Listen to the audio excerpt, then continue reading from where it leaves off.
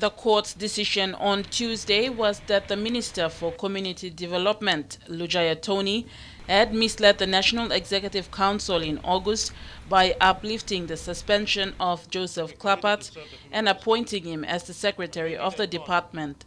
It said the minister's decision had flaws to it. When EMTV News visited the office this morning, the Secretary's office was occupied by Mrs. Solomon. And Mrs. Solomon had ordered that the court's orders be served on the minister this morning at her office, also located in the same building. The minister spoke to us briefly, describing the police officer's approach as unprofessional.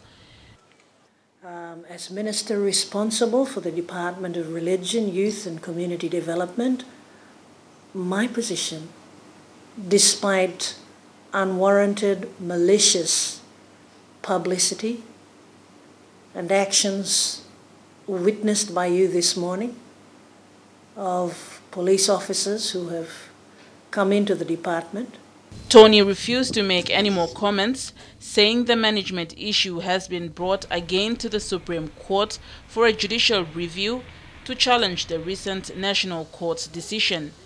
That the matter is before the courts, and therefore with due respect to the protocol of the courts, due respect to the system of government and the police hierarchy, I, as Minister of the state, uphold the integrity of the government of the day, and therefore I exercise my right to state that I am not in a position to comment now, but my time will come.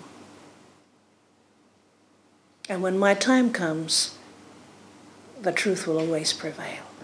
Staff of the department say this ongoing fight for the top post is frustrating and affecting their programs. Alice Thomas, National EMTV News.